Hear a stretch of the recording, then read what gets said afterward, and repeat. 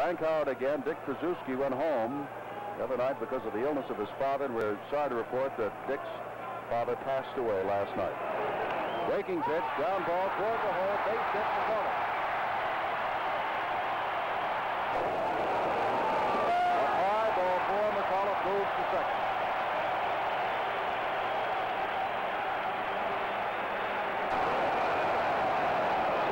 Another pitcher gets away from the catcher. Settles. The runners move up.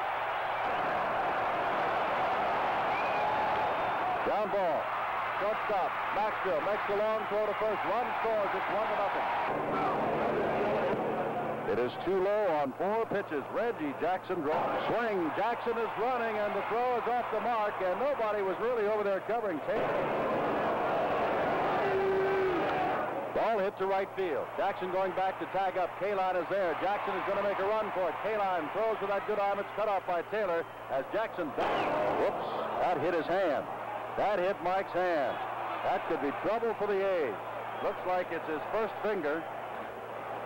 And here's the play. Freehan comes up throwing, goes to second base with it. Tony Taylor comes in to cut off the throw and go back to the plate to try and get Jackson. And here's the collision again. And as you can see, Jackson beat the play, but as he slid, caught the left leg, the left shin guard of Bill Freehan, and I believe either his knee or his ankle. But you see, it's cold here. The call up in the hole. Long throw. Hendrick showing some speed and is safe, and Cash is mad. And they're pointing at Balmazo. Here we see McCullough going to his right into the hole, comes up with the ball cleanly and makes the throw. The ball is down low. You see Norm Cash stretching, and you see his foot there. It's up in the air. He's not on the base. High ball league, but actually it's low ball league. There's a drive to left field. Hendrick can fly. He's on his way around third. Sims is up with the play. The throw to the plate is there, and he is safe. It's 2-1. Team tennis on deck.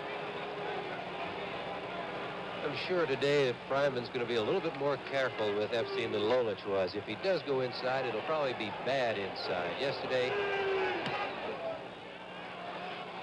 after Lolich had pitched Epstein outside all day, thrown him a lot of breaking stuff and gotten him out, he looked like he tried to get the fastball in on him, didn't get it in enough, and Mike tied that ball game with a home run.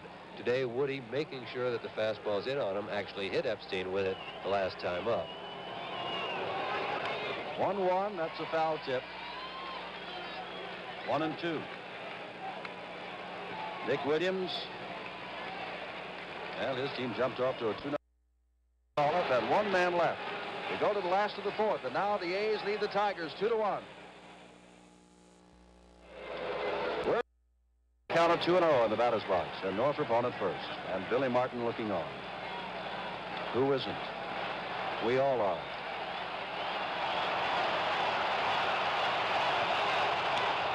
Bounding ball to Bando, fair territory. Sal puts it over on 1 hop to Epstein, and Odom is out of it. No runs, no hits, no errors, and Northrop left at first base. We've gone through 4 full innings of play in this deciding championship game at Tiger Stadium. Oakland leads it 2-1.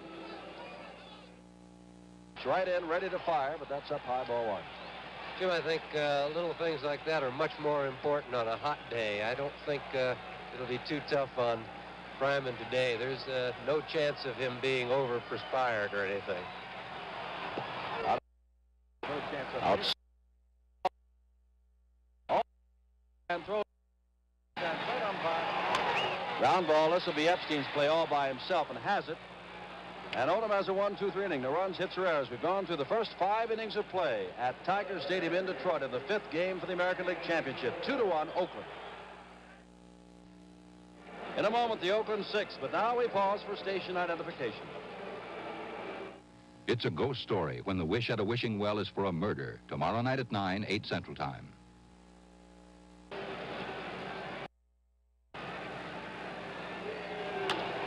Center field, Northrop doesn't have moved too far for this one, and has it. No run, 1 hit, no errors, and Bando left on first base. We go to the last of the 6, 2-1 Oakland. Fouled off again.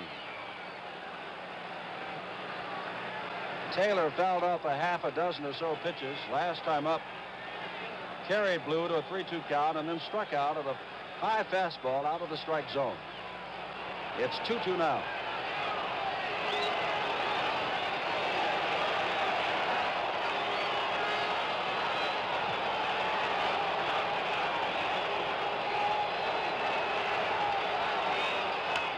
Wide center field. Hendrick going back. Oakland is the American League Championship team.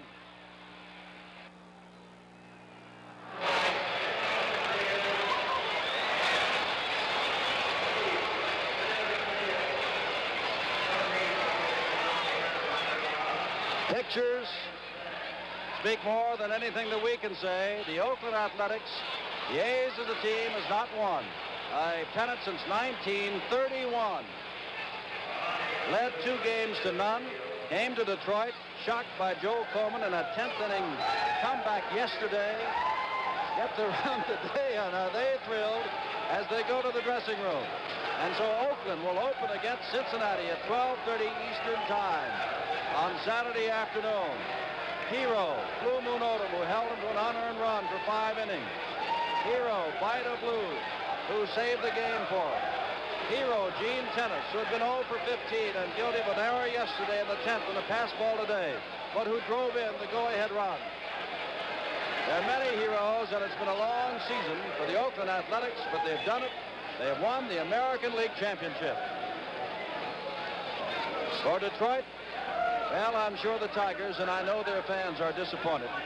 But what a job they did in battling both Boston and Baltimore to clinch on the next of the last day of the season the Eastern title. And what a job they did to be down 2 games to none. It's over. It's done with. You're sorry. You're such a big factor for this ball club. I hope you get a chance to play in the World Series. Also, Sandy, I'll be so so excited today. I don't know what to say. And I'm sorry what happened in Oakland. And thank you, for coming here. I don't know what to say. Cappy, I know you're sorry. I know you're sorry. I think everybody connected with baseball is sorry that it happened. Jim, let's go back upstairs. All right, Sandy, and we'll repeat again. The Oakland Athletics have won their first pennant. They went to Oakland in 1968. Prior to that, back to 1955, they were in Kansas City. And before that in Philadelphia, and you have to stretch way back in your memories or the record books to see that the last time the A's won a pennant was in 1931, their 3rd consecutive in the days of Jimmy Fox, Al Simmons, and Lefty Grove. Many things happened here today. Many heroes throughout the playoff championship. Our congratulations to Billy Martin and the Detroit Tigers, again, with that sensational run and pressure-packed finish in the American League East. Again, to come back as they did in the playoff championships, especially in the 10th inning yesterday when they were down by 2. But today belongs to Oakland. They are the American League champions with the final score in the 5th game. Oakland 2, Detroit 1. So this is Jim Simpson, along with Sandy Koufax, saying goodbye from Tiger Stadium in Detroit, Michigan. Game 5 was brought to you by your Chrysler Plymouth dealer, introducing Plymouth Satellite for 1973. Built to be seen, not heard. And by Gillette, maker of the Gillette Track 2 two-bladed shaving system. Remember, the 1972 World Series begins this Saturday afternoon in Cincinnati, Ohio. It'll be Oakland and the Reds. Coverage begins at 12:30 Eastern Time with World Series Report with Joe Garagiola. Join us right here, live and in color on NBC. Fred's toothache is a pain in the neck for Lamont on Sanford & Son tomorrow at 8, 7 Central Time.